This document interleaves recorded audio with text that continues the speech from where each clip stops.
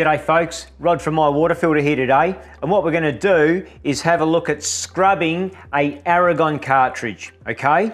So the Aragon cartridges do come in a little bit different shapes and sizes, and this is one here that even has the mesh on the outside. So you can just simply pull this mesh cover off to give it a clean, okay?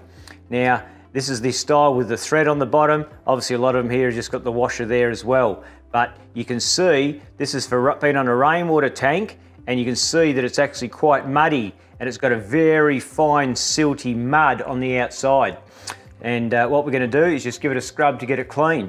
So the process to give it a clean is to get a good old scourer pad, okay? And we get under the kitchen sink with the running water, and we're just simply going to give it a scrub, okay?